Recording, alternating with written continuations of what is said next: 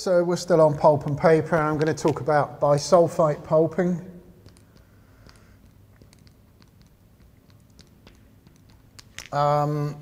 Craft pulping, which I've already mentioned, is by far and away the most popular type of chemical pulping in the world today.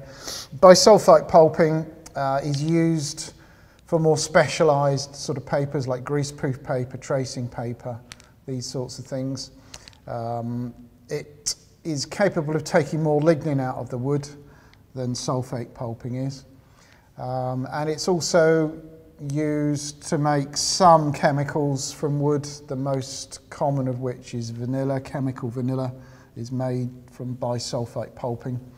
I think there's a plant in Norway that produces it. What else can I say about it? I don't think we need to say too much about it. It doesn't necessarily have a full chemical recovery cycle like they have in craft pulping. So in some cases you do get this black liquor being produced as an effluent, particularly in plants which are located in countries which don't have such high environmental demands. And I think that's all I want to say about chemical pulping in terms of bisulphite pulping. You'll notice that in both cases sulphur is the element that is used in the pulping. And the reason for this is that the lignin in wood is connected by chemical linkages to other molecules in the cell wall, and this is ether linkages, and ether linkages can only be broken using the element sulphur. And this has always been an issue with chemical pulping with wood. You have to use sulphur, and that inevitably leads to smells.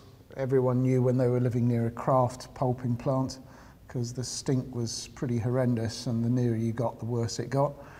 And the chemicals that are derived from sulphur pulping processes, you get what are called tall oils in craft pulping mills. They have a really horrible smell associated with them. They go through a refining process, and then the chemical compounds that come out don't have this smell anymore, but the original chemicals, the black liquor, absolutely stink. And this is a characteristic of sulphur pulping.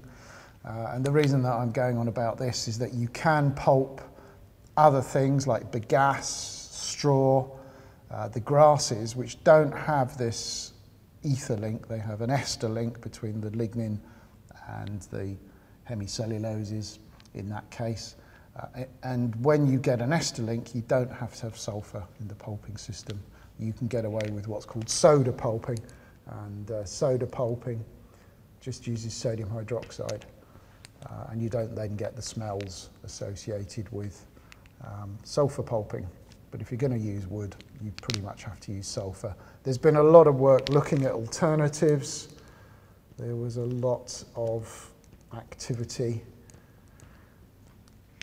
looking at organosolv pulping at one time, and people got very excited about it, but it doesn't seem to have taken off.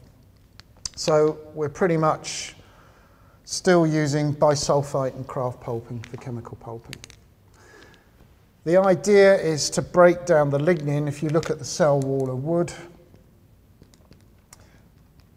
there's a region between the cells called the compound middle lamella, and this is lignified region,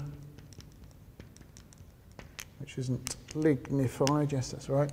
And the idea is to dissolve this lignin out so that the cells become more easy to separate, which is done by this explosion process that I've already mentioned.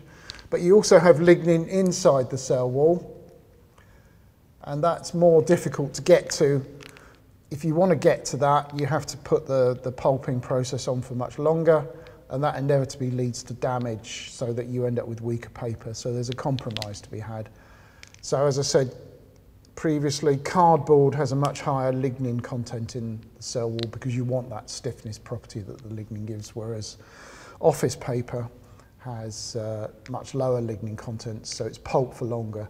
But nonetheless, there's still some residual lignin in the cell wall when you finish the pulping process.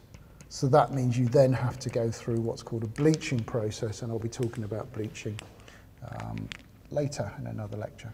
Thank you.